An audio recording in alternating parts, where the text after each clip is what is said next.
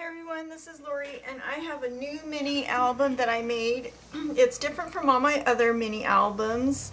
The way it opens, the binding, and just the whole style of the album is different than what I have done in the past. Laura Dennison has a video on how to do this style of album. So I'll just get started.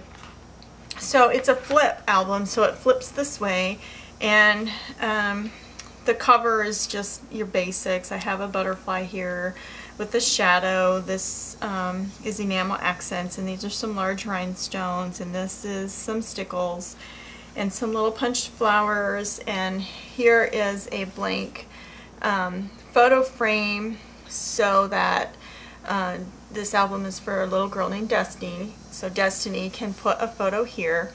The cover, instead of using chipboard, the front and the back covers are made from file folders left over from our office. They were going to throw them away. So there's two file folders. Well, it's one file folder, but I cut it the right dimensions. I glued them together, and it's really thick. It's really nice. I really like it. And then I distressed everything. I used fabric, some scrap fabric that I had cut in strips throughout the album. I have one other album I did this with, so this is only my second time using the strips of pieces of fabric. And then these are just punched holes, and this is some ribbon. It's really wide ribbon. It's got each edge has some little wire through it, and then this is all soft, so it just made it really nice for using it to bind. So the album, so it flips open this way, and on the front cover here I just put a slider like that.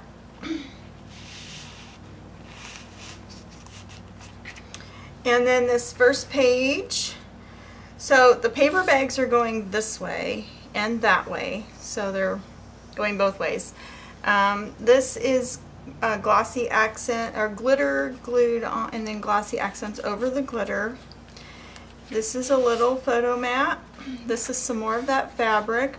I put stamps, tone-on-tone stamps with some journaling lines randomly, and then each pocket has a tag with the scallop punch, and again this fabric, I had two colors of fabric, the yellow and the pink. So this one says check, and I'll put on below you can find the links on where to find Laura Dennison's following paper trail on how to do this. These little pieces I made out of, the dividers in a 12-pack of beer. That's the little dividers. They're really thick. They're nice. So flip it over, and here's the other side of the bag, and this one says girls. And again, a photo mat that comes out of the pocket, journaling lines, and then the tag inside. Now this one's flipped the other way, and this one says Tude for attitude, and that also came from Laura Dennison, copied off of her. Journaling lines and the tag. This one says sassy.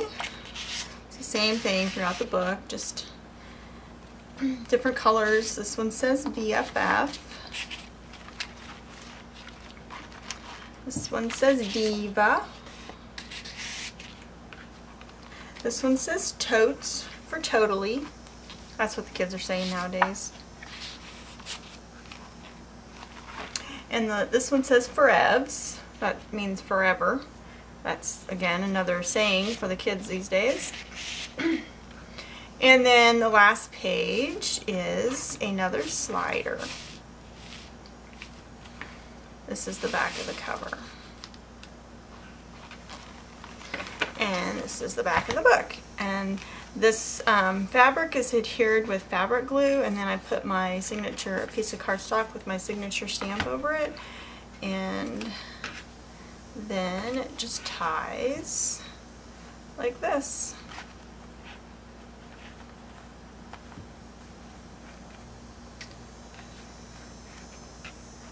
So anyhow, that's it. It's pretty cute. I like it, and let me tell you why I like this album. Open it back up.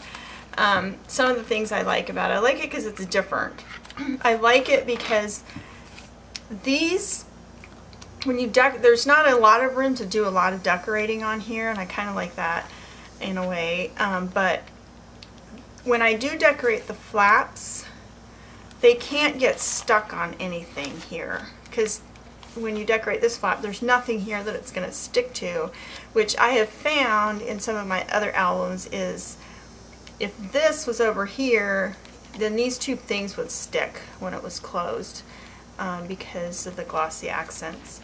And sometimes there's other things, and there's not even any photos, see, that it's going to butt up against. The photos are in the middle, so I kind of like that. It's just really simple. Didn't take long to make. You know, sometimes simple is nice. It's better. Keep it simple. So anyhow, even though I like it, I don't have any plans to probably make any more at this point. I'm starting to wind down from my mini album marathon. I have a couple left I might do. Anyhow, so that's it. I hope you enjoyed it, and I hope you can use these ideas for yourself. Thanks. Bye.